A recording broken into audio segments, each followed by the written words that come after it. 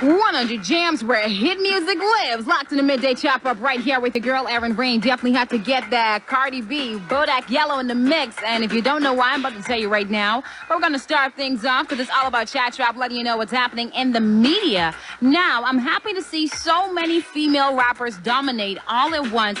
But you know, anytime there's a lot of females involved, drama always comes along with it. And for some time now, fans have been debating on whether or not Cardi B and Saweetie have beef since they're never seen together in photos. And they did have some back and forth on social media, which did end up involving Cardi B's sister Hennessy at one point. But recently, Saweetie did an interview stating that there's a possible collaboration with her and Cardi, and there's no beef going on. And sometimes social media just blows things out of proportion. But even if they do have a possible collaboration coming real soon, right now, I'm sure it'll cost a pretty penny, seeing that Cardi B just became the first female rapper to earn a Diamond Single Award for Bodak Yellow, and her single WAP with Megan Thee Stallion is now 5 times platinum. And she did even post on social media stating that she didn't even think it was gonna do as well since it has so many controversy around it, since so many artists just started bashing it. You know, on the male side, saying that Jermaine Dupri had a few things to say about it, and some other male artists in the game saying that, you know, it's almost like it's just a bunch of strippers rapping these days. And yeah, that didn't go too well, but happy for Cardi B, man. Congratulations. You did definitely come from the bottom.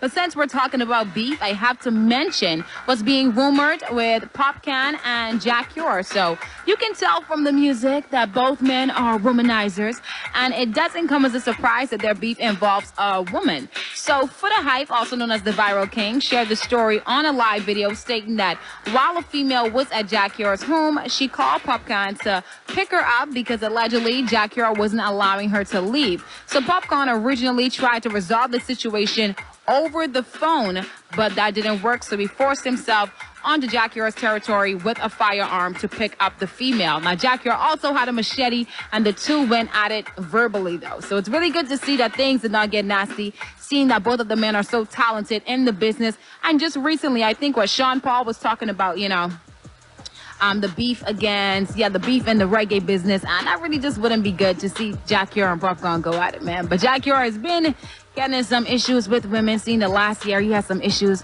with 2 females that he said he paid for some extracurricular activities, and they did not receive it. And he wanted his money back, and he was seen on a video abusing the women. I don't know what's going on, but I definitely do hope that things calm down with Jack Yor, all right? But letting you know some real hot news right now, which is very stunning for me if you didn't know about it as yet. But social media users have claimed an image shows an unsafe COVID-19 vaccine that is only distributed in Africa. I probably will mess up the pronunciation of this one, but I think it's remdesivir. So they're saying that, you know, it's not a COVID-19 vaccine, but, you know, they're only distributing it in Africa right now. But on the other side, another side of the box, is the even bigger message, and it states that it's not for distribution in the U.S., Canada, or EU. So this has led some social media users to say that the drug is a COVID-19 vaccine that, due to safety reasons, is only being distributed in Africa, and they're saying that they're basically trying to wipe out Africa right now. So I don't know. It's pretty crazy, the fact that you would just make a particular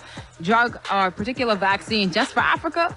Come on now. And I don't know what's going on, but all I can say is just take your time when it comes to these COVID-19 vaccines, because we definitely do not know which one will affect you the worst. But that's it for tRAP, letting you know what's happening in the media. Jumping back into the mix right now, got a Saweetie, Janae Aiko, back to the streets.